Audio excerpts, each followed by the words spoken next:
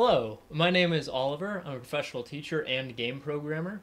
And I want to show you how to set up a interesting particle system to create this sort of suction vortex effect in Godot. Here's the effect we're going for. In our game, I have these urns that have this sort of field of suction above them, and they suck in other entities in the game that I'm not going to spoil yet. So let's get into how to do it. To start, let's make a new scene. I'm just going to call it vortex. And we're actually going to start out by I'm going to add in my urn sprite. Obviously, if you have some other vacuum thing that's creating this suction, use that. But I think it's helpful to have some other sprite in here to have some idea of scale while you're tuning these values. Okay, now let's add our GPU particle system. The first thing you need to do to your GPU system is give it a texture and a material. I have a dust sprite sheet that I'm going to use. This sprite is actually 4 different dust particles, and it's going to select one of them at random. I'll show you how we do that. But you can also just do this with a single sprite, and it'll work just fine.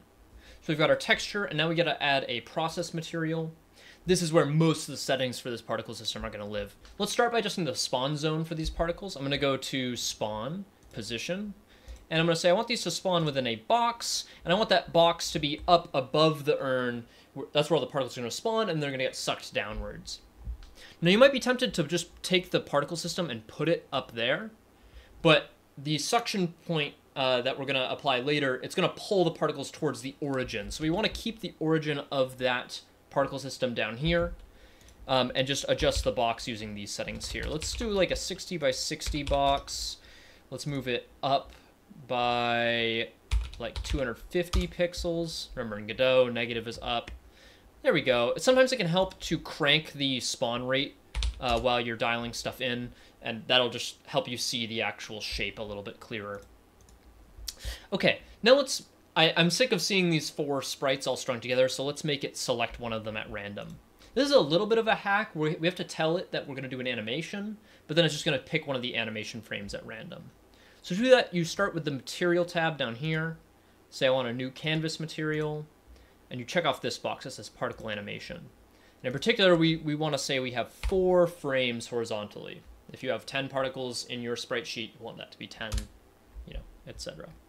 Great, and it's a little hard to see because I cranked the spawn rate so high, but it's only pulling the first sprite for now. So what we have to do is go back to our process material, go to display, animation, and then tell this to pick any of them from the beginning to the end. In this case, we say 0 to 1 to mean anywhere within that sprite range. And now it's picking all the sprites at random. To give us even more variance, we can also have it rotate them at random. I like this anchor button here. You can define a min and max, so I might say 0 to 360. But the anchor button lets you say, where's the target value, and then what is the variance around that. So in this case, I can say 0 with a variance of 180. You'll see why that's useful as we go on. But now that'll randomize the rotation of these sprites. Here's the kind of secret sauce. We're going to go acceleration, radial accel.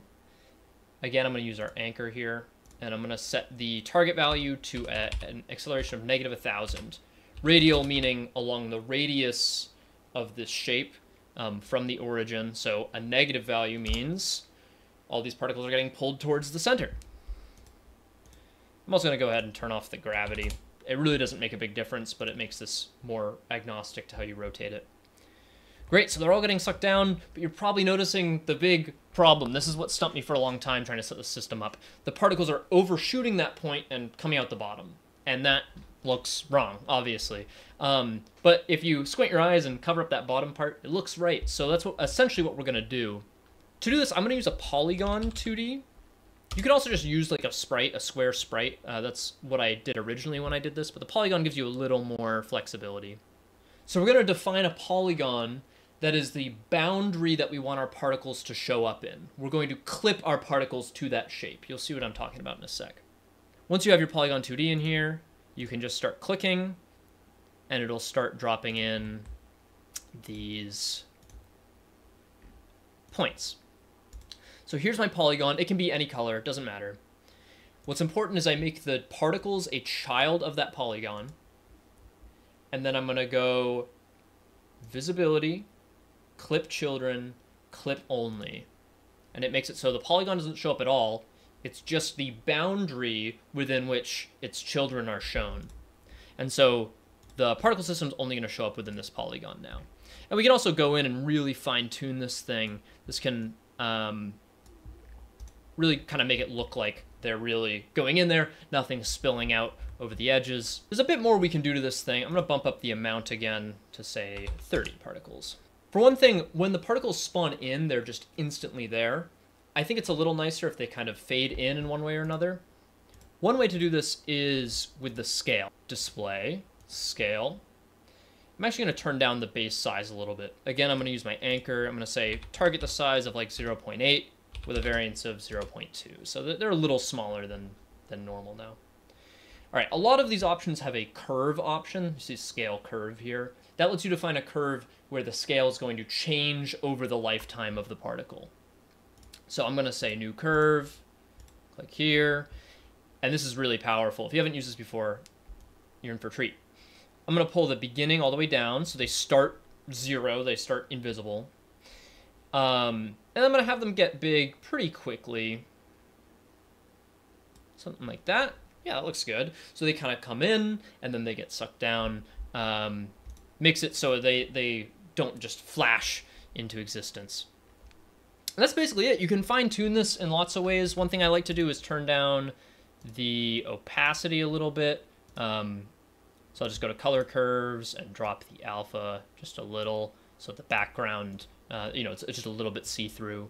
But play with the amount, play with, you can also do some turbulence if you want it to look less controlled. All right, there you have it. That's how you make a simple vacuum vortex particle system in Godot. If this was at all useful to you, you can help us out by wishlisting our upcoming game, Cappy and Tappy, on Steam, or you can like and subscribe here. Anything helps us. Thanks for watching, and I hope you learned something.